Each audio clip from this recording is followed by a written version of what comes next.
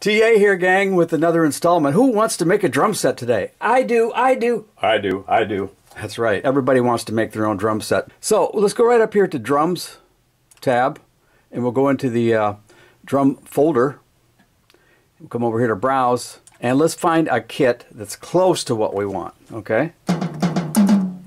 All right, let's fix this house kit because the snare is just not happening. So, we're going to go to Global. Yes, it is a mystery, but I'm going to solve it for you. Okay, up here across to your tabs, pick out Drum Kit. Here's where you can edit and make your own drum sets. Boy, why didn't they tell me that? First things first, come over here and click Key Chase. Right there, over on the right. Then it will chase whatever note you're playing. Oh, look at that. Oh, it's heaven. So let's go to Sample Perimeter, and I want to fix that snare. First of all, let's transpose it up a little bit. Better already.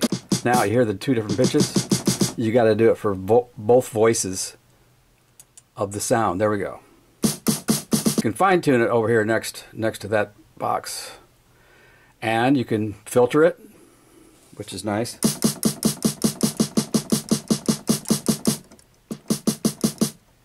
If you want to soften up the sound, resonance, same thing as a filter. Attack, now the decay is what I like. Okay, and I've already turned that decay down to minus. I don't like a snare ringing all day long. Oh, isn't that nice? Tighten that right up. You can keep tweaking all your sounds in the same way. Then, when you're all done, don't touch anything. Go back to program mode, okay? And don't touch anything. Now, you have your tweaked drum set in there. Go directly to function, all right? Right program, very first tab. Now, we've tweaked the house kit, so now I'm going to change the name. I'm going to go house kit TA, all right? Hit enter once again, or you'll lose that. Now come down.